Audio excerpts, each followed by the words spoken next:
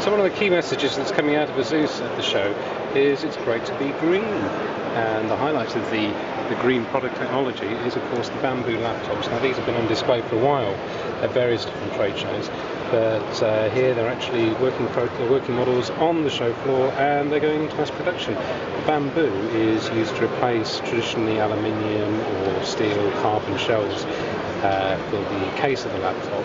As you can see, it's used on the top lid, around the mouse round and the bottom of the keyboard here, which I learned today is called the C section, fascinatingly enough.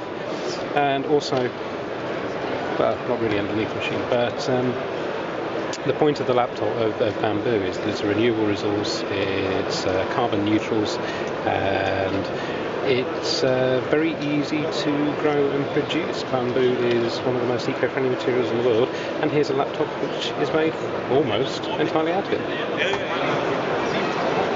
ASUS Green message isn't just about the materials that laptops are made of, even their standard laptop line.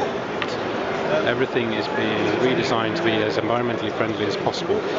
From the power-conserving nature of the NVIDIA Optimus graphics chip, which switches to a low-power chip when we're not running a graphically demanding application, right down to the components used inside the motherboard. ASUS reckons that each of these motherboards can save almost 20 kilos of carbon a year, or knock it off of somebody's personal carbon footprint.